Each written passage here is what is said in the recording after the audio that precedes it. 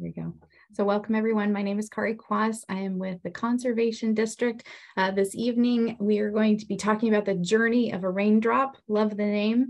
But what we're really talking about is how water moves through when it falls from the sky and then hits the pavement and goes into a storm drain and off. What's processed, what's not, how the city handles that. And our main speaker this evening is Apryl Hynes. She's the Senior Public Information Education Specialist with the City of Everett. She works at Public Works. So I'll do a little more introduction there in a second. And then again, I'm Kari with the district. You've probably seen me on, I don't even know how many of these at this point, but feel free to reach out to me. I deal in community engagement, and that is all kinds of different things. The photo there is from our Tale of Two Rivers, which was a film festival that we had earlier this month.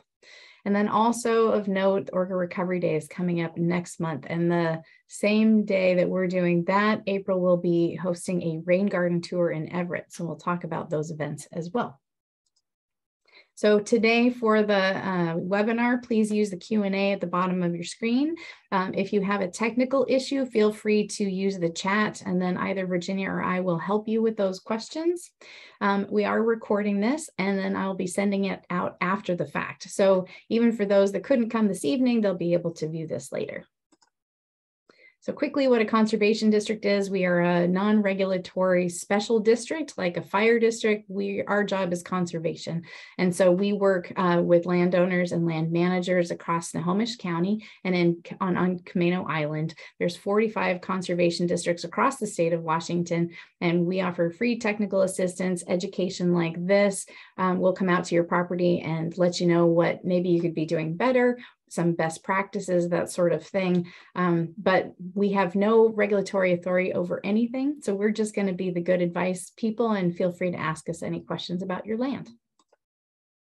So for Everett, 75% of the pollutants enter Puget Sound comes from stormwater runoff. That is why we are here tonight, because we're trying to control or have some impact on what is going into our waterways. There are different things that we can do on land to make sure that that does not go out to sea.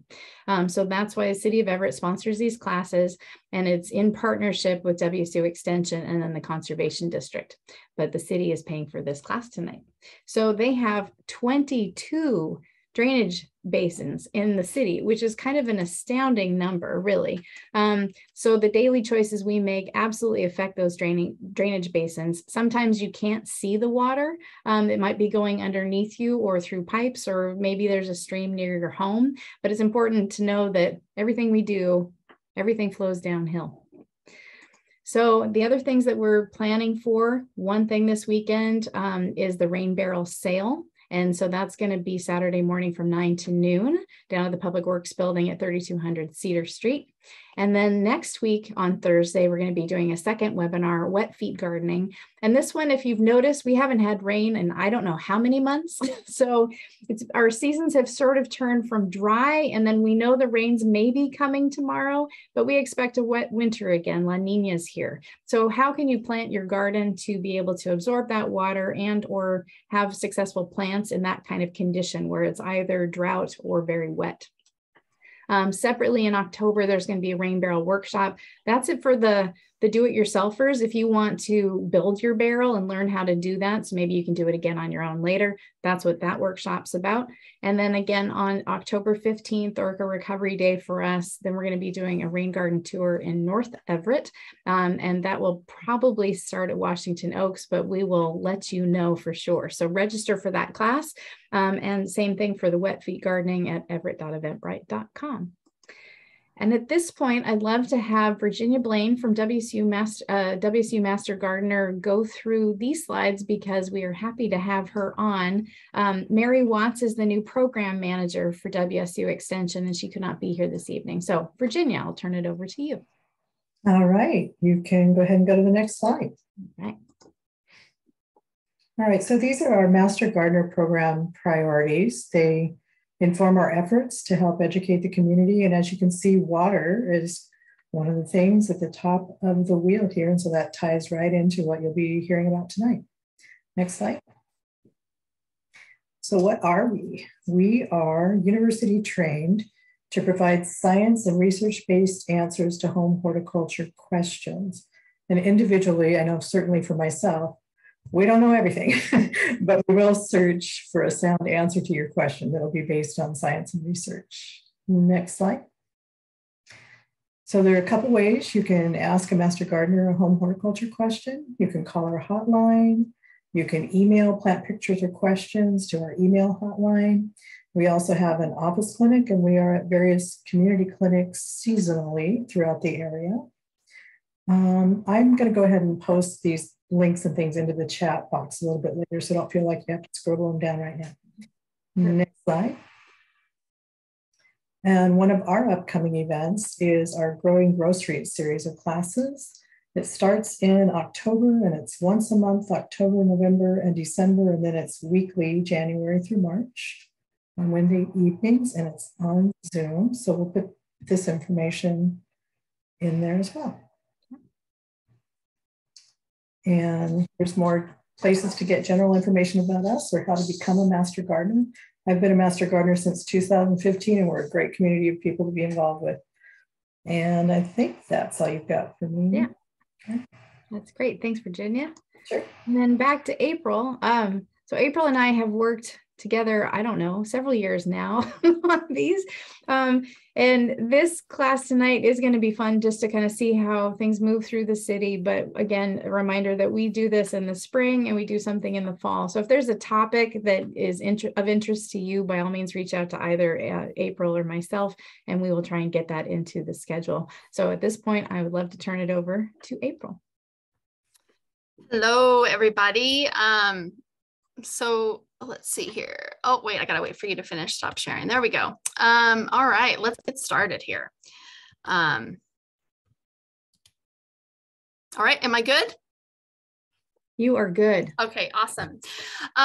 So today we are going to travel with some raindrops. We're going to follow it. Even though we haven't seen it yet, I agree with Kari that it's coming, and it's going to be a wet winter. So let's actually take some time to actually follow those raindrops and follow where they actually go. Learn how nature actually deals with rain, and then how do cities deal with all that rain.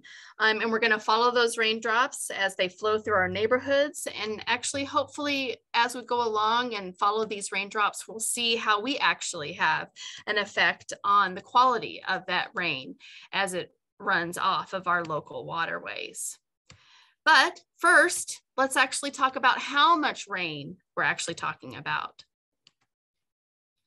So when we're talking about it, it says quiz time, but really it's not a super big quiz. You're not going to be tested on it. It's just something that I want you to think about for a minute. So which city do you think actually receives the most rainfall in a year? Is it Everett, Spokane, Seattle, or Olympia? Perhaps you've lived in some of these other places besides Everett, might have an inkling as to who might receive the most amount of rain. All right, so it's actually Olympia. Olympia is the winner here in this of 4, is Olympia receives about 48 inches of rain a year. And in a close second is Seattle and Everett, which receive around 37 inches of rain in a year. And then poor little Spokane only gets about 16 inches of rain, as hopefully none of you actually picked Spokane. With Spokane being on the other side of the mountains, they have a very different water system than us, and the amount of rain that they receive in the year. So I don't know about you, but when I think about 37 inches of rain a year, it's kind of hard to really fathom what that really looks like. So we can actually calculate that. So we're going to do that here. We're going to take a 1,200 square foot home, and we're going to think about a 1-inch rain event. I'm sure we've all heard that. Maybe when you're listening to the weather at night, they'll say, oh, Everett received 1 inch of rain. So we received 1 inch of rain, and we've got this 1,200 square foot roof. How much rain is that really? So if we're going to calculate it into language that we understand, it's about 600 gallons of water that is flowing off of this 1,200 square foot roof. So that gives you a better indication of how much water we're talking about instead of just 1 inch of rain. So as you saw on the last slide, Everett gets about 37 inches of rain in a year. So when we're talking about that, let's calculate that out to, in a year, how much rain is that coming off of this 1,200 square foot home? It's 22,000 gallons of water. Little bit more than you would think when you're thinking 37 inches of rain. So that's a lot of rain. And remember, this is just for one 1,200 square foot roof.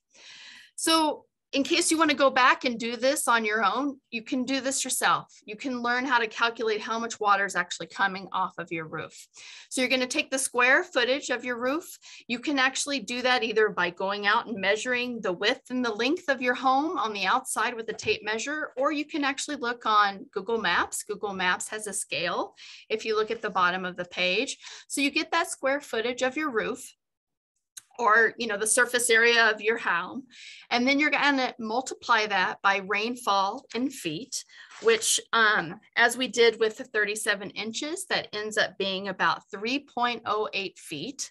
And then you're going to multiply that by this number that they've come up with. I have no idea where it came from, but it's a number that they use when they're calculating this, is something called roof efficiency. So if you have a metal roof, it's different than if you have a composite roof. So you're going to take those numbers and you're going to pick one of those two, depending on the type of roof you have. And then you're going to multiply it with that conversion number. That's so that you can go from that feet number to the gallons number. So this is something that you can do tonight for fun if you want to figure out how much rain is coming off of your property, so that you have a better idea of how much rain your property is having to deal with on a daily basis.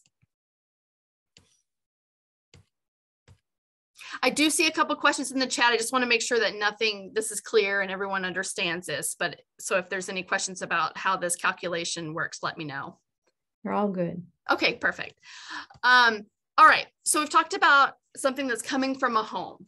Now let's move to a parking lot. So this is a 1 acre parking lot. So probably for a big box store, which we've all seen and maybe even been to. So if we have a 1-inch rain event on this 1 acre parking lot, whoops. I already gave away oh no, I didn't. Okay, there it is.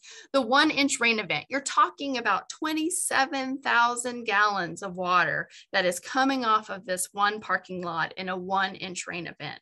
So that's a lot of water, but I'm ready to blow your minds with how much water it is in a year. So we've gotten, like I said, we get 37 inches of rain a year in Everett. And so for this 1 acre parking lot, over the course of a year, if it gets 37 inches of rain, we're talking 1 million gallons of water. That is a lot of water. It's a lot of water that obviously I'll get more into later. It has nothing stopping it from running right off. There's nothing that is absorbing it, nothing that is holding it from just running right off that parking lot. Potentially, there are some ways that certain businesses and things do deal with stormwater runoff, but again, just the idea that's how much water is having to be dealt with from this one property.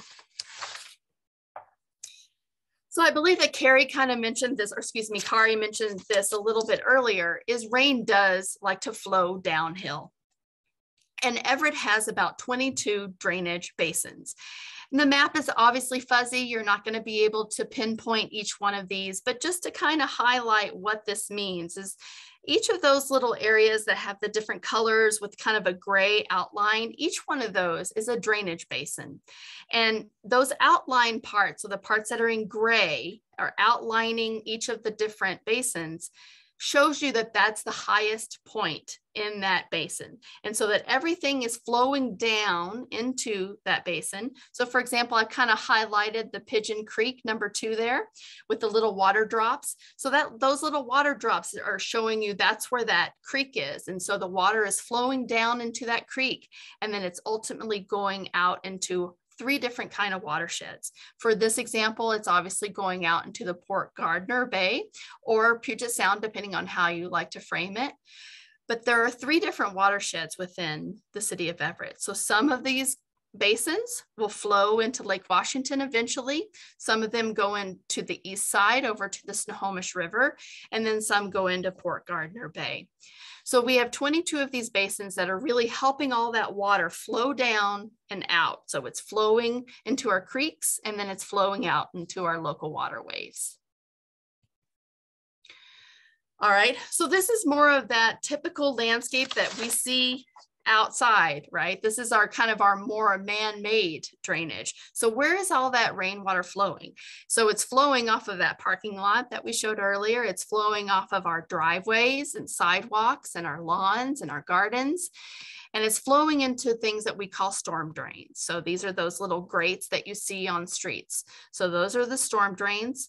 And then once it's in the storm drain, it gets caught, or we call it a catch basin. It gets put in that basin, and then it gets put into a pipe, and it travels either to a local creek, or then it eventually will flow into local waterways like Port Gardner, Puget Sound, Lake Washington, all those kind of places.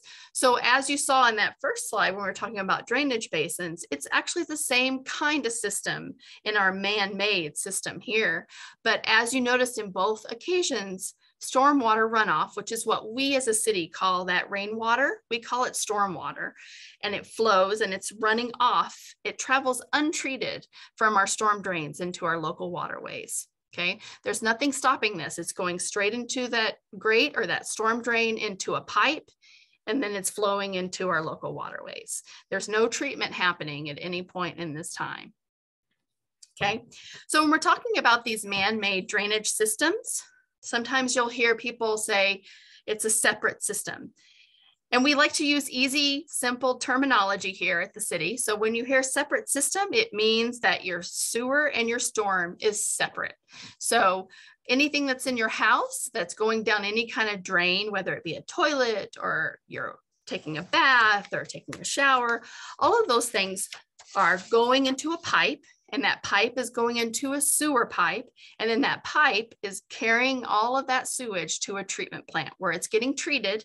And then once it's treated, then it's put out into local waterways. Okay, so that's after it's been treated. On the other hand, you've got your storm system. So when it rains, all of that water, like we said, is flowing off of our local areas. It's going into a storm drain, which goes into a catch basin, which honestly, a basin is just pretty much like a tub or like a square that's just holding that water so that it can go into a pipe, and then it goes in that pipe, and then it goes into our local waterways.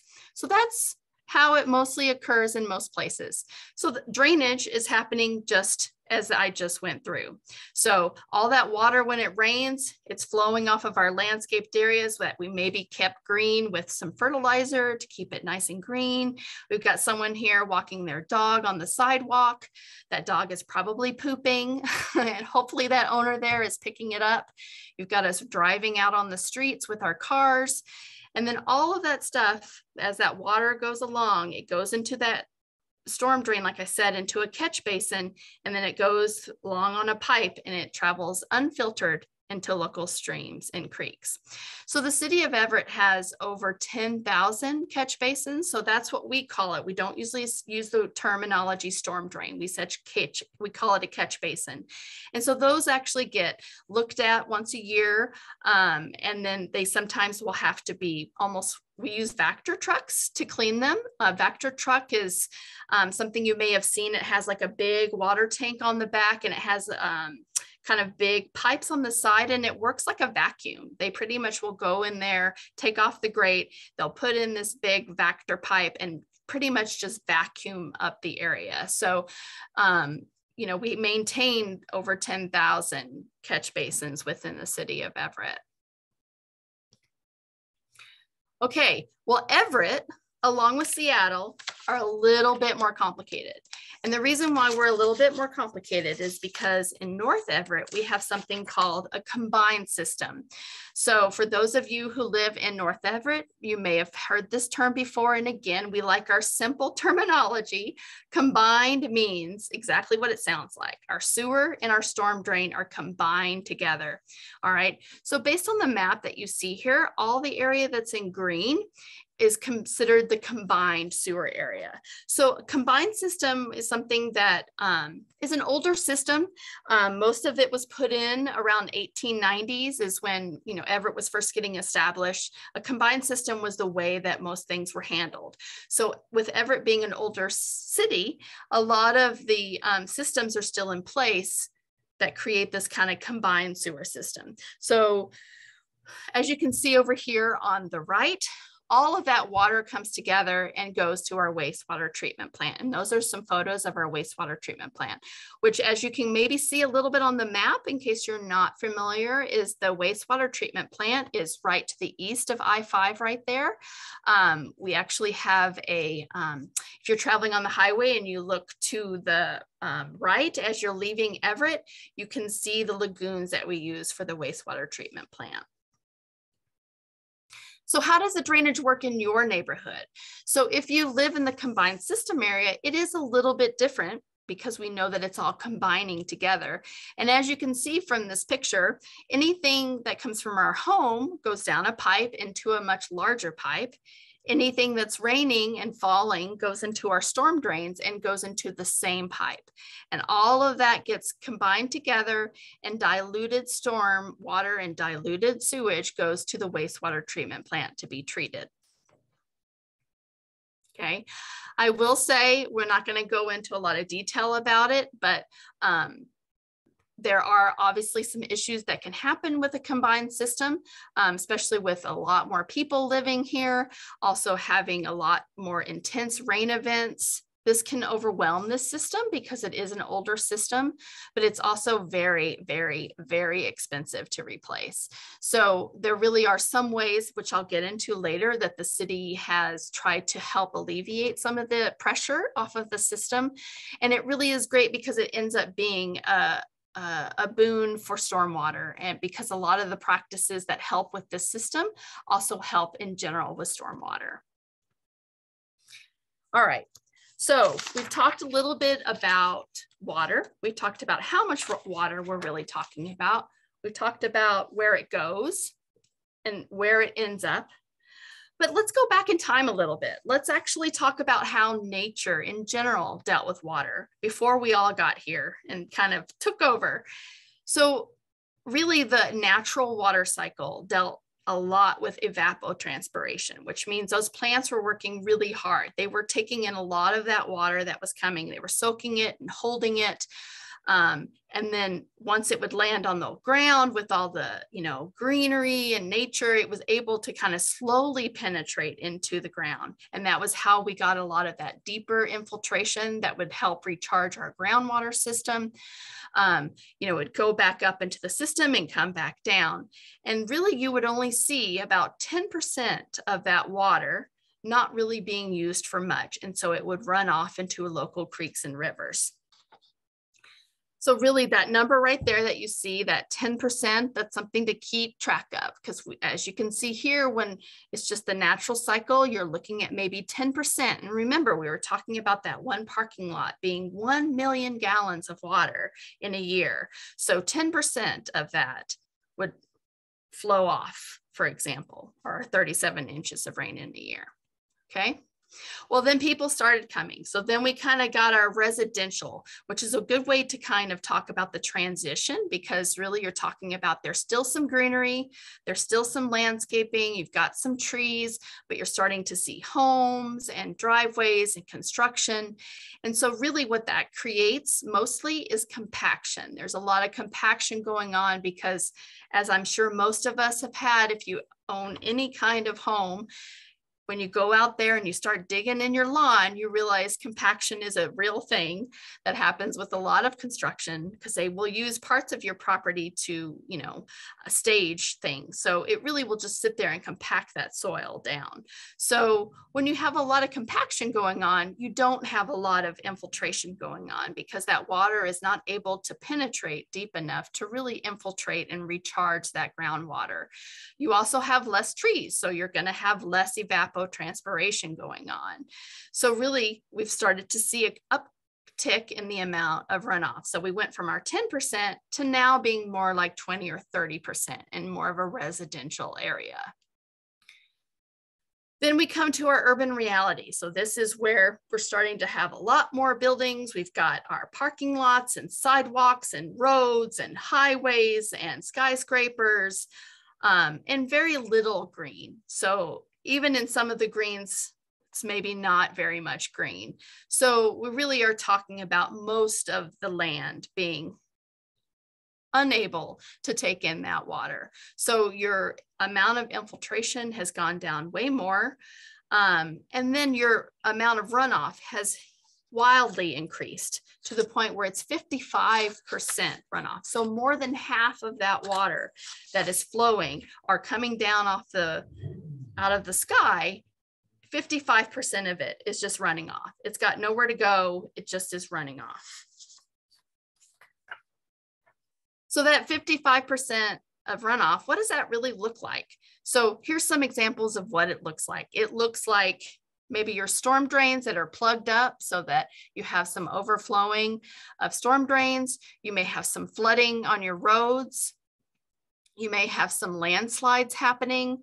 You may have sinkholes where the water is washing the ground underneath our roadways. So a lot of these things are happening because of the amount of runoff from our surfaces, because they're not able to infiltrate anywhere else. And water is a powerful thing. So some of the examples that aren't here is also when it actually does go into natural waterways. You're talking about a lot of stream erosion or sediment buildup because of the corrosive quality of this water as it gushes and it's not able to slow down. It can really even affect the stream health of certain areas too. And obviously you're also not going to see any recharging of your groundwater if that water is just running right off and it's not able to really infiltrate into the ground. Okay, so we've talked about water, we've talked about how much water, we've talked about where it goes, how it drains, how water likes to move, but then as a city, how do we deal with this stormwater? Because remember that 55% is a pretty large number. So when you're talking about stormwater, how do cities deal with it? Well, one of the major ways that we deal with it are detention ponds. So I don't think I'm able to really see the show of hands, but I'm sure some of you have detention ponds. And if you don't, you probably have one in your neighborhood. They always make me laugh when I see them because they're these fenced in natural areas. And it's always rather amusing when you fence in a natural area. However, it's obviously because it's city property, and that's the reason why we do it. But these detention ponds have a purpose, and the dry and wet, really the difference between the two is if you have a dry detention pond, say that 10 times fast, it's really only holding that water during a rainstorm. So when it's not actively raining, it's usually dry. It'll have grass, like in this case, it may have some other kind of plants that can handle not having water in it intermittently. So those are a dry detention pond. Wet detention pond really kind of acts the same way. It'll hold that water, but it'll infiltrate it out through a pipe of some sort. It's just not as fast. So it's a slower process. And the amount of rain that you see in a wet detention pond can vary. It can be very little and still be considered a wet detention pond. Then you have something called a retention pond. A retention means it's retaining that water. So this is more of a pond. It will continue to have water in it year round. There's also a lot of these that you will see at kind of HOA areas. So a whole HOA will have a retention pond, or maybe a business or a large apartment complex may have a retention pond. So these are those ways of kind of holding a lot of that water that is running off in a way that it's able to hold it so that it's not flooding certain areas. It's not overwhelming the system in some of the other areas. Okay, so you've got your detention ponds and your retention ponds. Another way that cities deal with stormwater runoff is a way that you don't see. This is underground. So in a lot of parts of the city, we actually have things called vaults or CDs. So this is actually an example of a CD on the right. And really the only reason why it's called a CD is I honestly don't know what CD means, but what it adds to the system is it actually will filter a little bit of the input that's coming. So it'll take out a little bit of the trash and debris. For example, the picture that you see here is actually one that was installed near Everett Mall Way. There is a detention pond there that was seeing a lot of sediment build up, and it was becoming kind of a maintenance issue. And so by putting this in there, it kind of alleviates some of the pressure on the system so that we can take out some of that sediment and debris and trash, because it's a very high traffic area. That helps take out a little bit on the front end before it goes into the pond. And again, it gets maintained in the same way that the catch basin did. So that's again where that Vector truck comes in that has this really humongous pipe that it can put in there and kind of use it like a vacuum and clean out all the trash and debris from there. The one on the right, on the left, is more of a vault. So it's really just a holding box. It just holds that water. The whole idea with the city up until a certain point is all about how can we hold that water to not have flooding. So that's really what these different mechanisms are, is just a way to kind of hold that water, not really treat it necessarily, but hold it so that it's not creating flooding or issues in people's neighborhoods. All right. So we've talked a lot about that journey of water so far, from how it's coming from the sky and how it slowly is flowing into our local waterways. But we haven't really talked about what's in this runoff. Okay, so this is where I'm going to start using the terminology more of stormwater than rainwater. So really, what's in it? Do we think it's healthy? If you're looking at this photo right now, all I see is water going into a storm drain. I don't really necessarily see any quote unquote pollution in it. I see some leaves maybe, but really a lot of times when we think of stormwater, that it just looks like rain, and it's really hard to think about, is it healthy or not? Do we assume that there's maybe some pollutants in here? Well, here's an example of, in this potentially all the stormwater runoff, what might actually be in that stormwater runoff. These are things that we may not be able to see, but through our everyday lives, these are things that are probably, or maybe I should say more than likely, in our stormwater runoff. So I'm just going to highlight each one of these later, but I do want to just highlight some of where these potential sources are for this. Trash, obviously, that's from all of us. A really interesting thing is that the state of Washington has kind of started to do a litter campaign, which is great. I've always felt like schools, I remember when I was in school, we used to have like, what was it?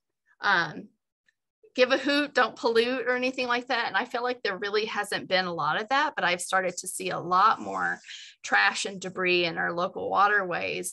And so being able to bring that to the front again is important. And really a lot of what that trash is that people are finding it's really the small trash. It's let's say you've bought a thing of chips and you just rip off a corner and that little corner piece just kind of falls off, or you're taking your straw out of a little piece of paper or plastic, and that plastic kind of gets lost from your straw. Those are the little kind of people think are not a big deal that can really accumulate into the system.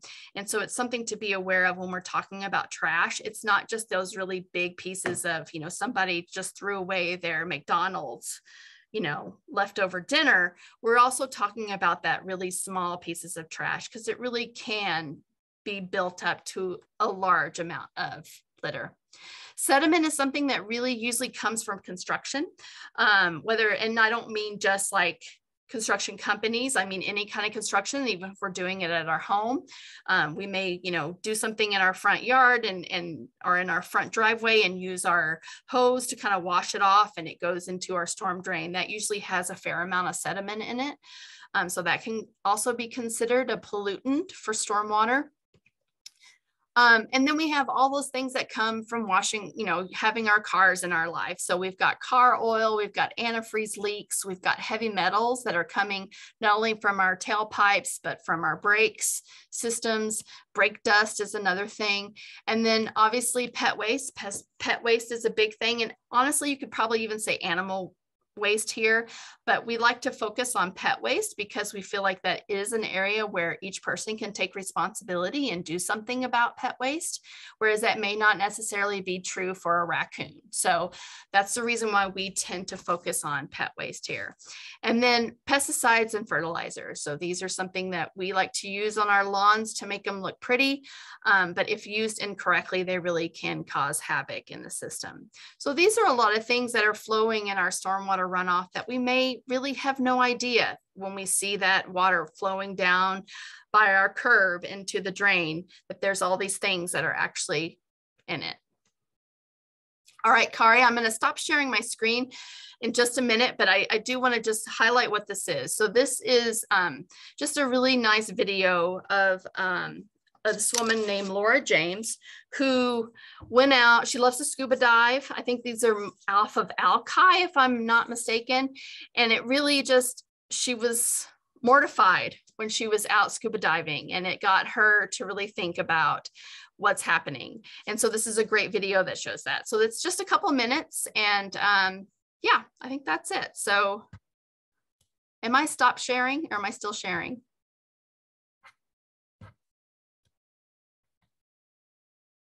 Okay.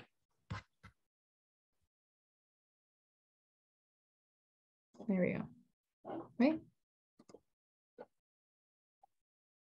Here. 1 second. Okay.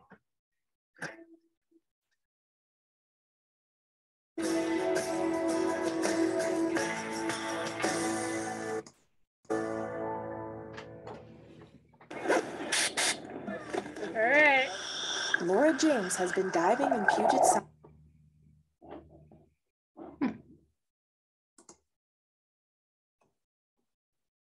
For more than 20 years. Just the feeling of being weightless. It's just like flying.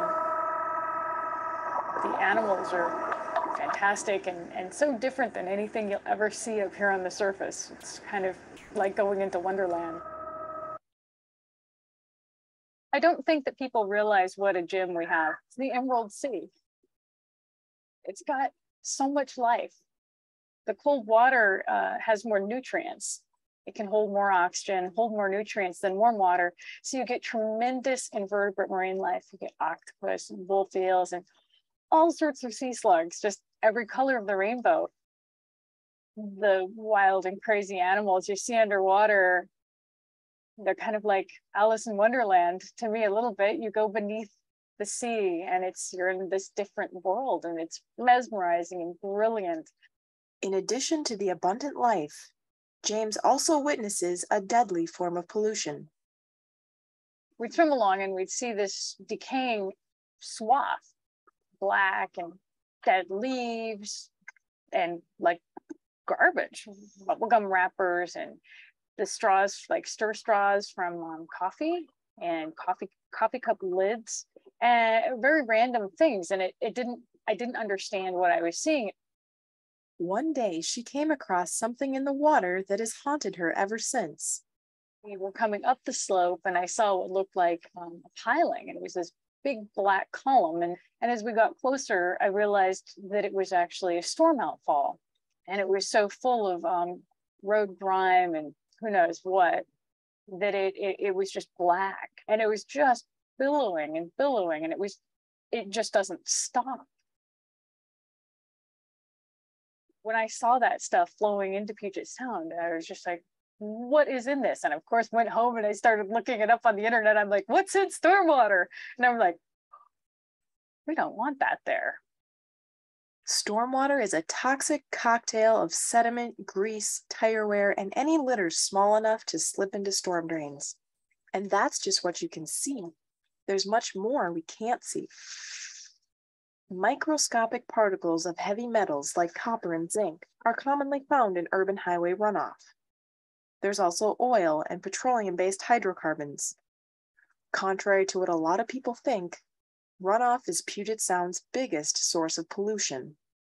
Approximately 50% of the region believe that stormwater is treated, is captured, and then conveyed for treatment to a treatment plant of some type, when in fact this doesn't take place. And almost all of this water goes off totally untreated. Throughout the United States, so much land has been paved over that the total amount of impervious surfaces would cover an area the size of Ohio. Every time water washes over these hard surfaces, pollutants pour into the nearest waterway. So all these impervious surfaces means that water can't get through them. Whereas if it rains in the forest, the water hits the ground and then very slowly seeps into the soil, and the soil acts like a sponge. It slows down the water, it cleans the water out, it filters it. And obviously an impervious surface like pavement just doesn't do that at all. Jennifer McIntyre is leading a team that's studying how polluted runoff impacts aquatic animals. The team. There you go, April. Thank you, Kari. You're welcome.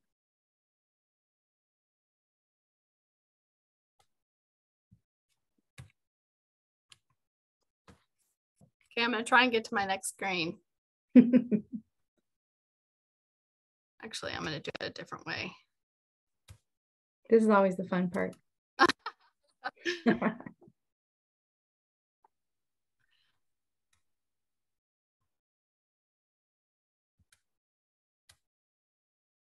So when I'm, how do I do the, oh, share sound, it's on. Never mind. Okay. Okay. That's okay. I want to give people a minute with that video. That video for me always just gives me a minute of just, it's overwhelming if you really think about it sometimes, you know, because this is, she used the term outfall. So what an outfall is when the water, you know, stormwater runoff goes into our local creeks and rivers. Sometimes it'll not only go that way naturally to our larger area bodies of water, but we also have pipes that will take that stormwater in a pipe and it will carry it to an outfall. So it's actually under the water, deeper down, so that that stormwater runoff is going directly into, you know, Port Gardner, Puget Sound, Snohomish River. So all those things also are happening. But what's astounding is that, you know, just like a lot of other things, you can't see it. And so you're not necessarily, we're not always aware of where things are happening. Just like I'm sure with a lot of us, when we, you know, flush our toilet, when it goes into a pipe, we don't really think about where it's going afterwards. So the same thing is true with stormwater. There's so many things that we just don't see with our eye. So it's hard to make those connections.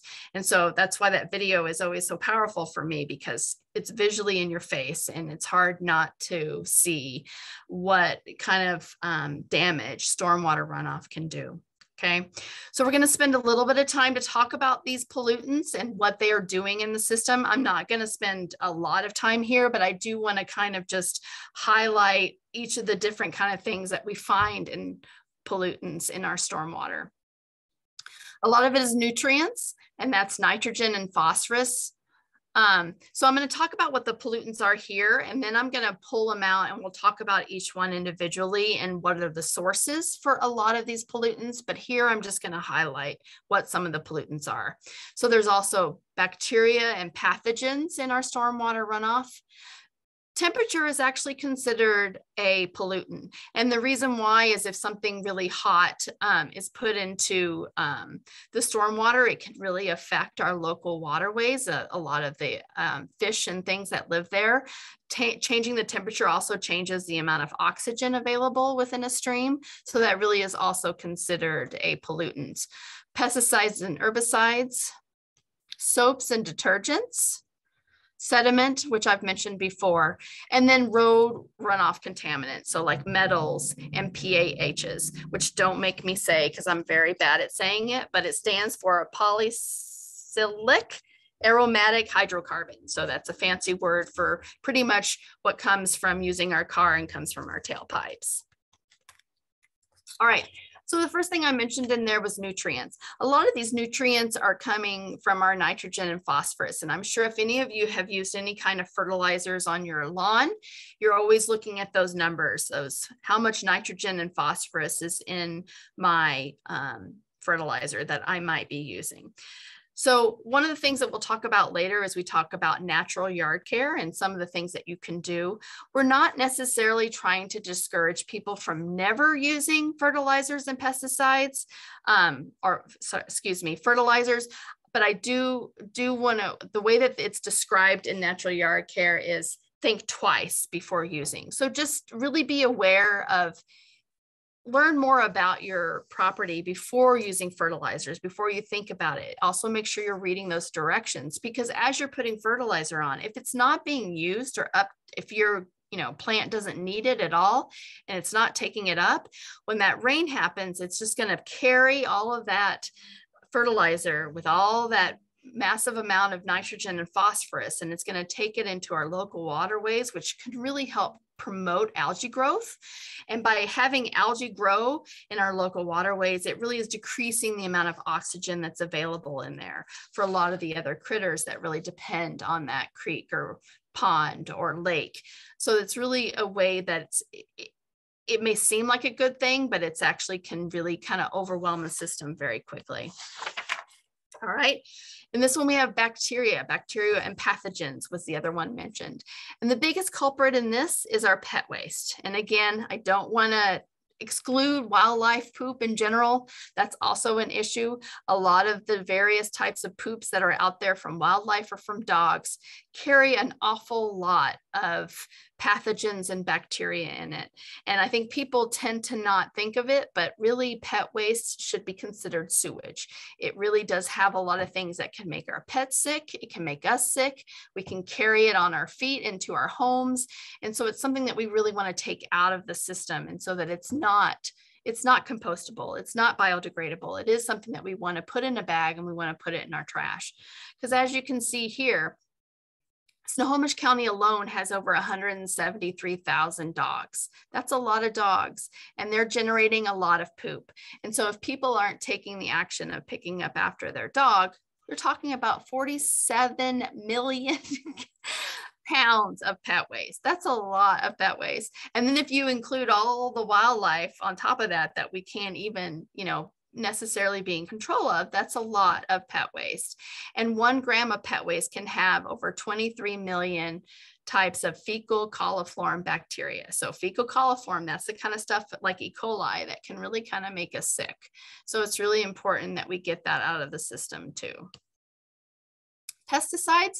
So this little critter here, I'm a big aquatic macroinvertebrate fan. I love them. I worked for them with a number of years, and I highly encourage everyone to just take a day and go grab a water sample from your local creek potentially and check out what kind of critters live there. There is a lot of macroinvertebrates that really depend on our local creeks and rivers, and a lot of other things like fish and other kind of animals that actually depend on macroinvertebrates to eat.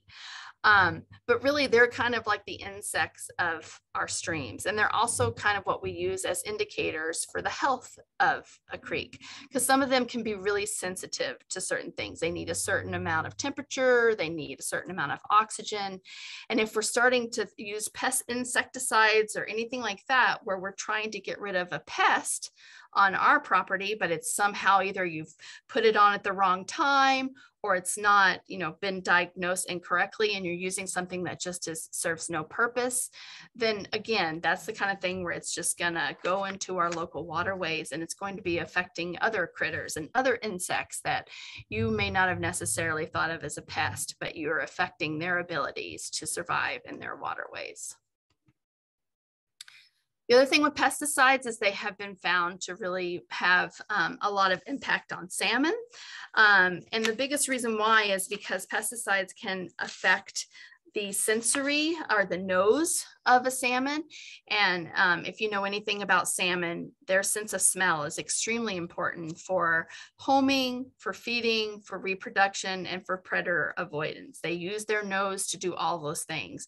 And if it somehow can get aggravated by certain things that are in pesticides, it really can be a lethal thing for a lot of salmon.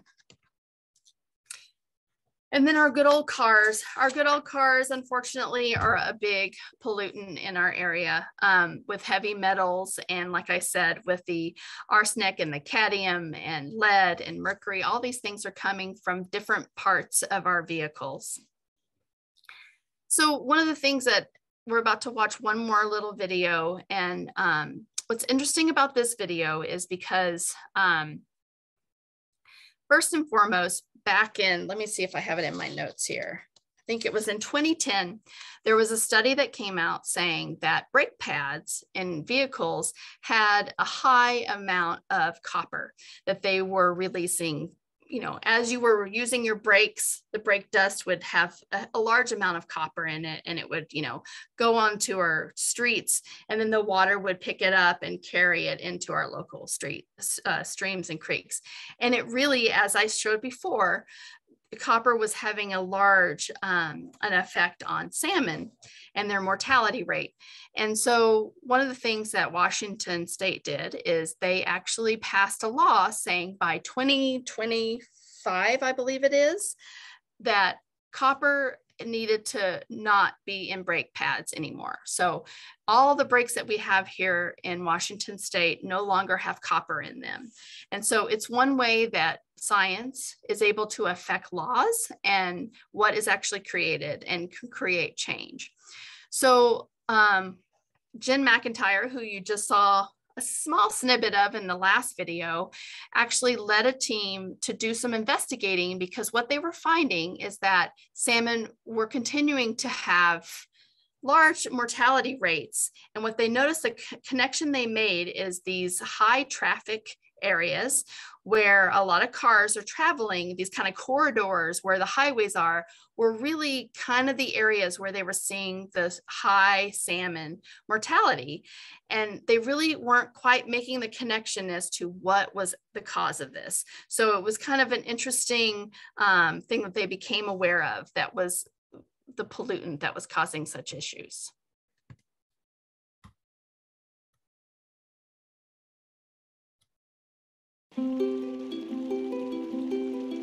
We're here at Longfellow Creek in West Seattle, and this is one of the first places where 20 years ago we were documenting how many fish were dying when they came back to spawn. We have this chemical soup that washes into these creeks in the fall when it rains, and we know that there are thousands of chemicals in that soup. So what chemicals are killing the coho? Is it 100 chemicals acting all together to kill the fish? Or could it be 1 or 2 chemicals that are just really toxic? My name's Ed Kaloje, and I pretty much work at the intersection of water, chemicals, and fish. When it rained, we saw a whole bunch of chemicals from the roads in the creeks. So we started collecting water samples and trying to figure out what chemicals were in these creeks when the salmon died. We pretty much figured out that anywhere there's a road and people are driving their car, little bits of tire end up coming off your tire and ending up in the stormwater that flows off that road and even into the urban creek. When we discovered that it looked like tire wear particles were the source of these chemicals, what we did is we made a whole bunch of tire particles, and then we passed water over those particles as if it was raining and water was flowing over them. And now what happens is that you get chemicals actually dissolving from the tire particle into the water, and it killed the fish. And that's the time that our group is coming in, because we are really good at chemistry. We are the environmental chemists, and we figure out the chemical in there and turn out to be a totally unknown chemical. The chemical that seems to be really problematic and toxic to these fish is actually a preservative for tires. And to finally be able to identify the cause of that mortality is really groundbreaking. To be able to get to the point where you're identifying a single chemical, and especially a new chemical that nobody had previously known was there, is very unusual. I hope we can get to a point where we have salmon-safe tires. tires that are safe for not just humans driving on them, but also the fish and the organisms that are exposed to roadway runoff. I think that's important.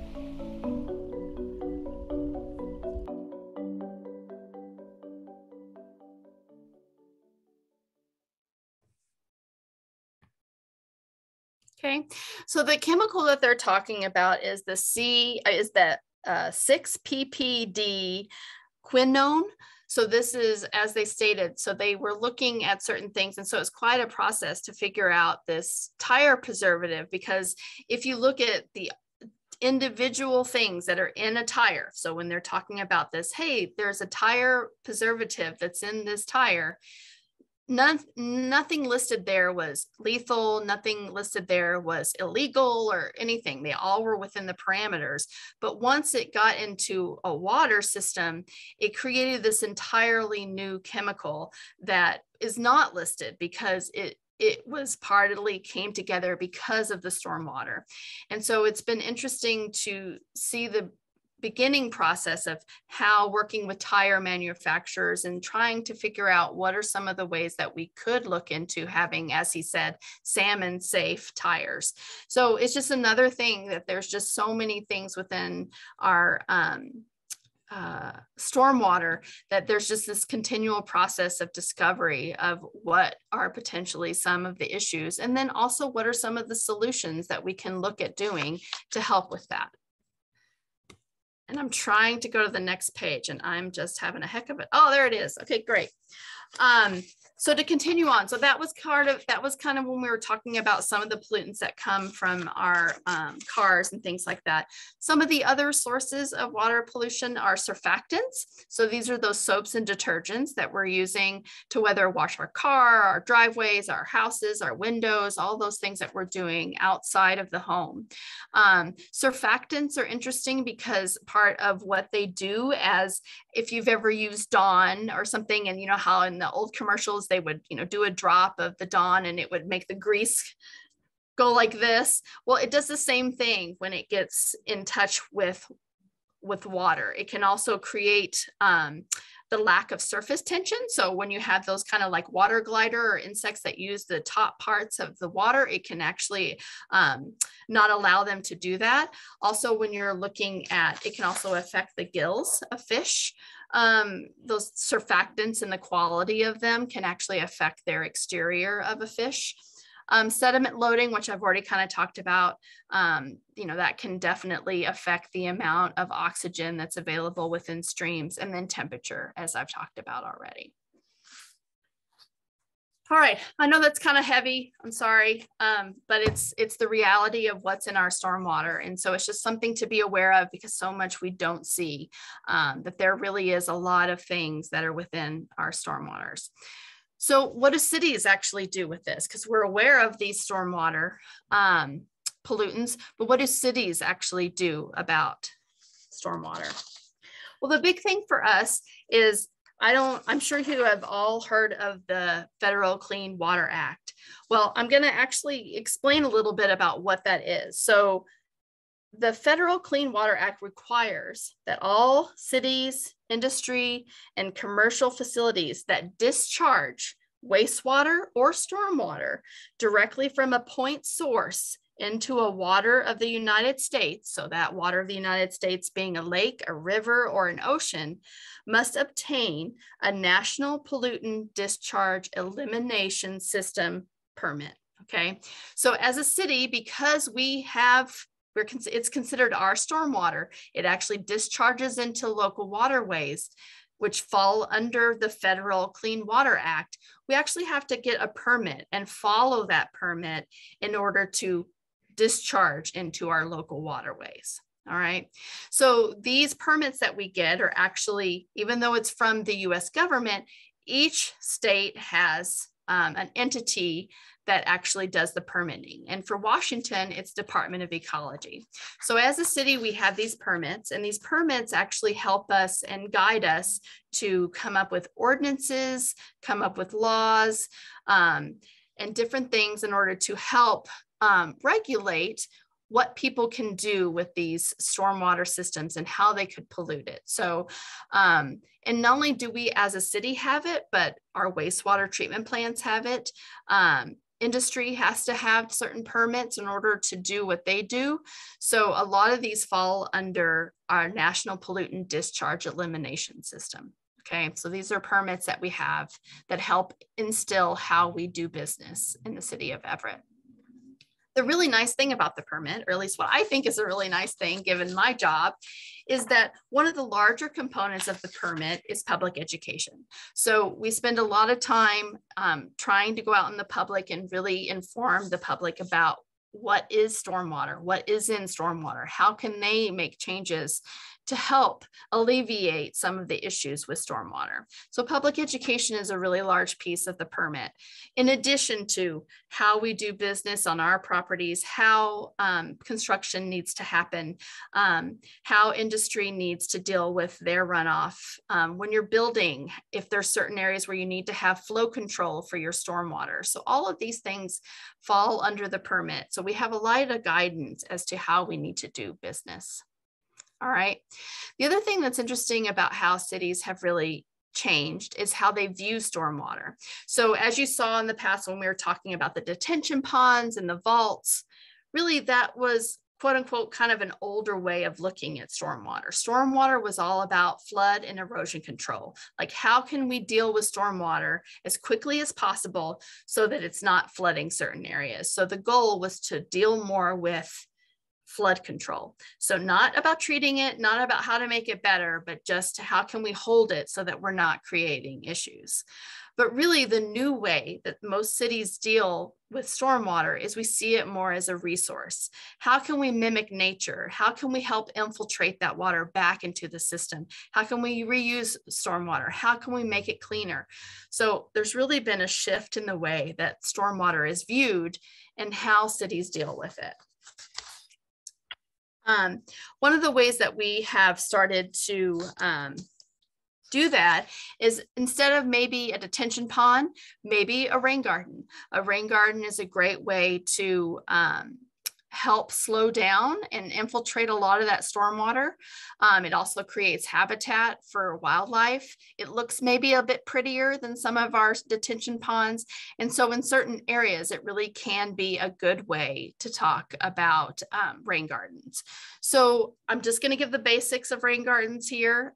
Rain gardens don't work everywhere. You do need to have certain parameters for a rain garden, but where it does work, it is a great way to deal with the water. So for example, in this one, the water comes in through a pipe.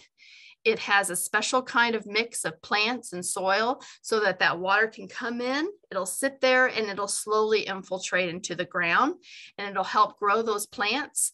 And then you always have to have an overflow. That overflow is just to deal with a high influx of rain. And then really just to highlight that it's temporary ponding. A rain garden is not a pond, it is a garden. And a lot of times, depending on the sizing, you may not even see that water, standing water at all. So, so rain gardens are one option. A lot of times cities will use them in parks. You know, new parks that are going in, they may put in a rain garden to help deal with the stormwater that'll be flowing off of that property. That's a really great way to do it. Another thing is pervious surfaces. So we don't have very many of these.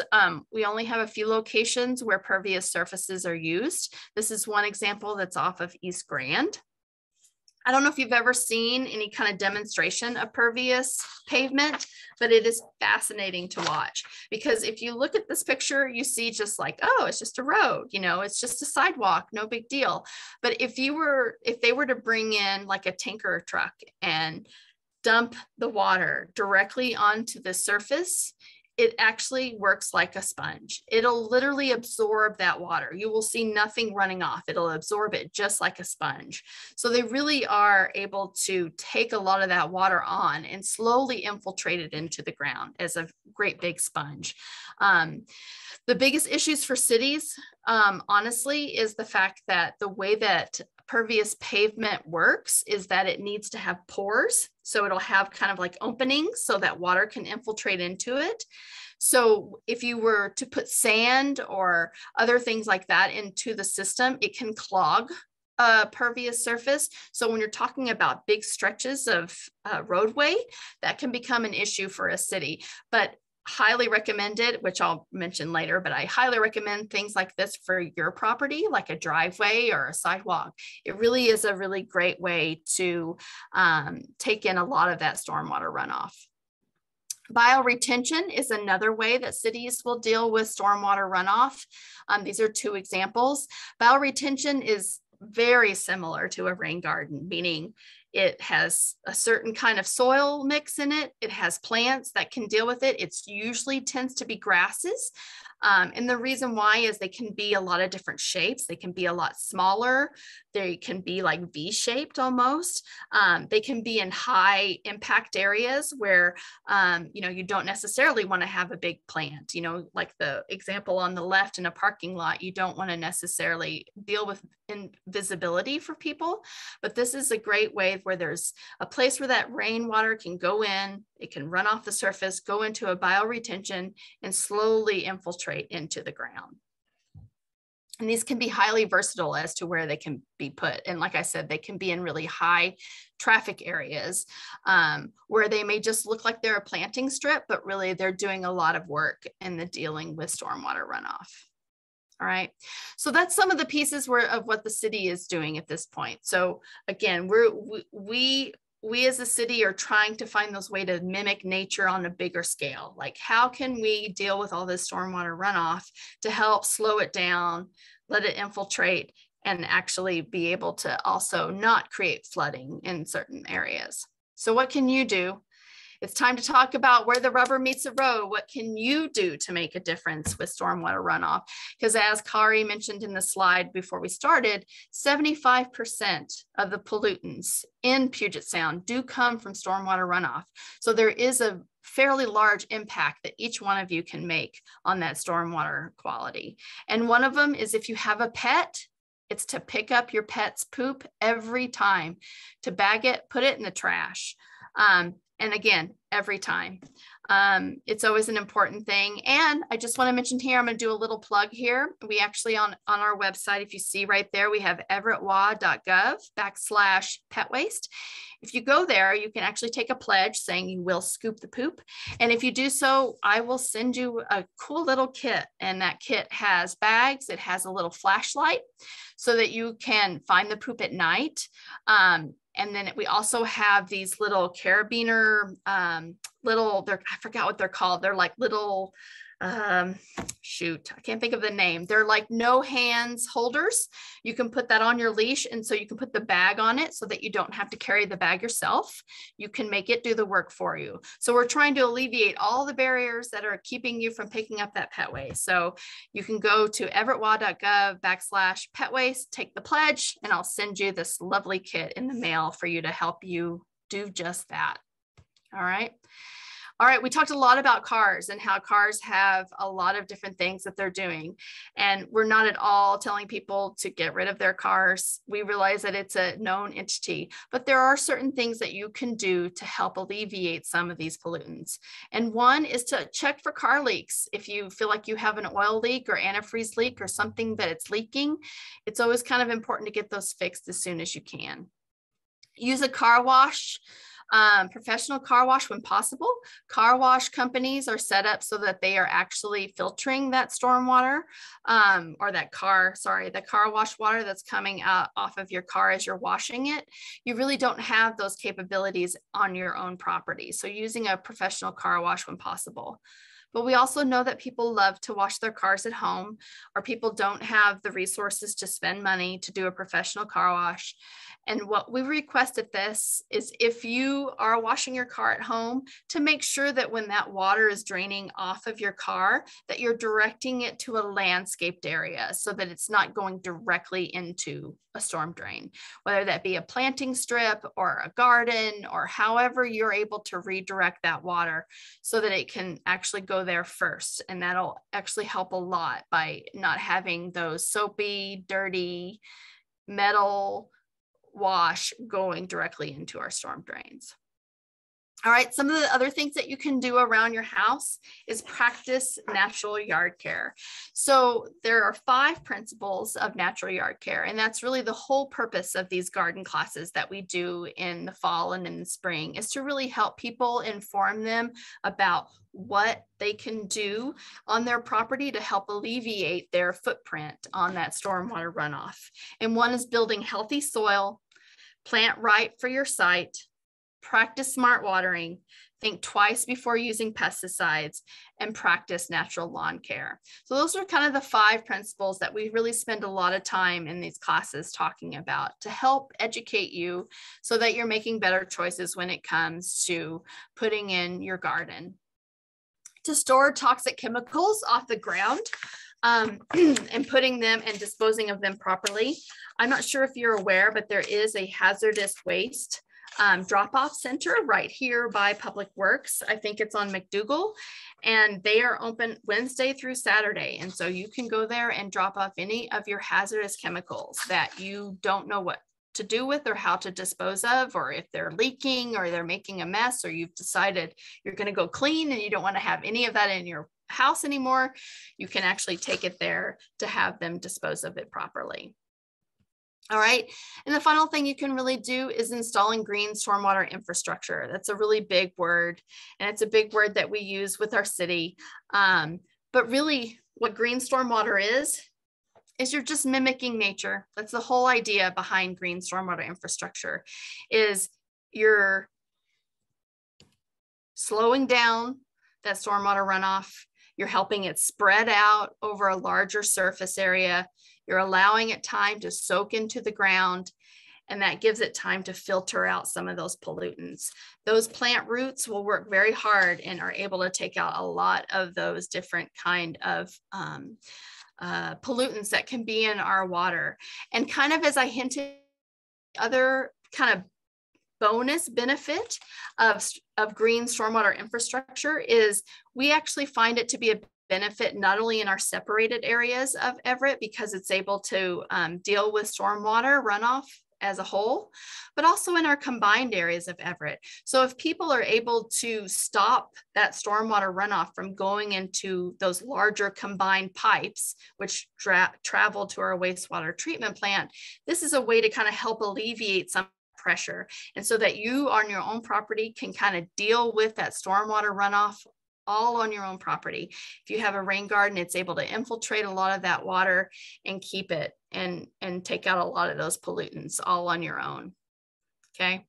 So when you're talking about following that water, if you remembered way back when we were following our water through our system, one of the things that can really help you when you're looking at your site is to spend a little bit of time and see how water moves on your property. Where is it going?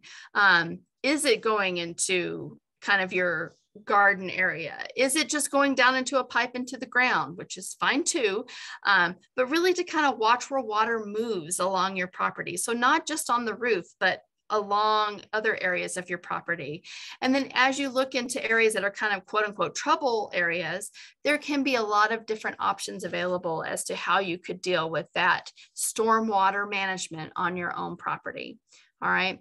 So one of those things that we talked about, the benefits of a rain garden, is it really does help with property flooding. If you're finding that your property is having a lot of flooding, rain garden is one possibility. Again, it needs to have certain parameters, so it's not for everybody, but if it could work for you, then it really can be a great workhorse on certain properties. And then again, it's helping you get rid of some of that lawn, which is always nice for a lot of people. All right, rain barrels is another way. We actually at the city here look at rain barrels more as a stormwater management tool.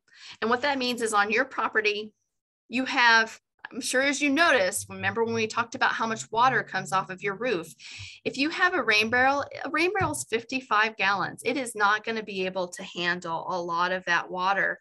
So that's why we don't necessarily look at it as a water conservation tool, because you're talking about an awful lot of water and you would need a lot of barrels in order to really feel an impact on that. But if you have a lot of that water coming off of your roof and going into a gutter and going into a rain barrel, you have control over where that water goes. You can direct where it goes. You could direct it to a local garden that you have. You could do it to your corner landscaped area that you like, or you can store it to use for your house plants or, you know, your pots, whatever you want. But that's really the key part about a rain barrel, is it can help you have control over where that stormwater goes on your property.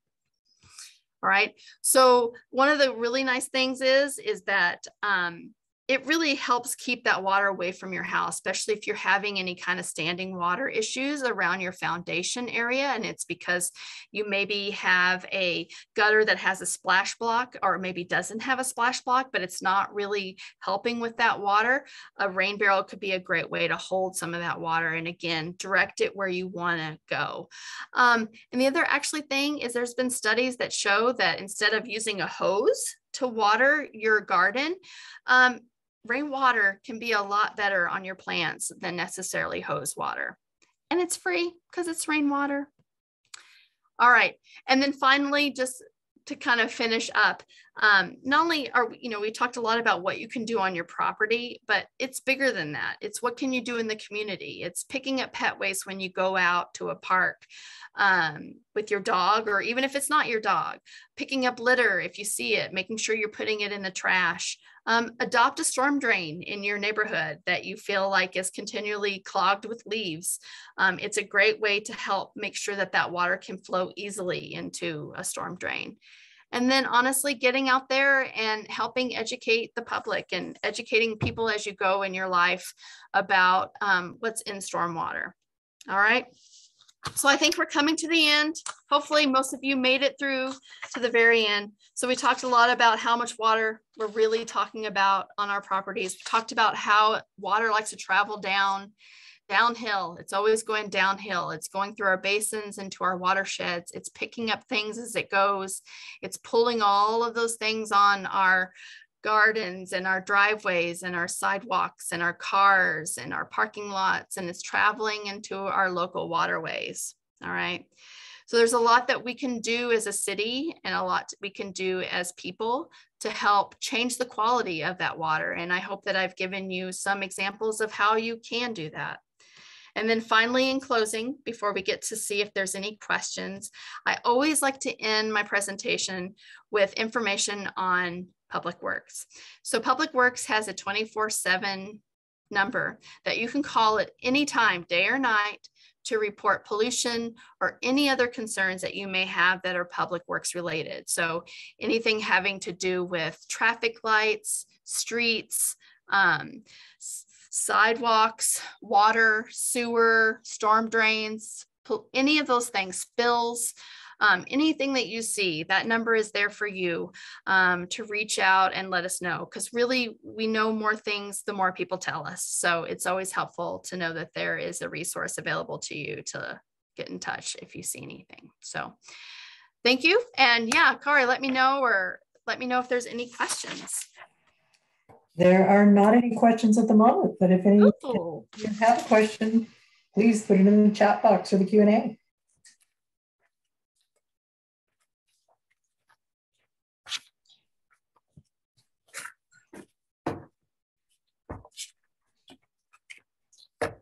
Looks like no questions. Woo!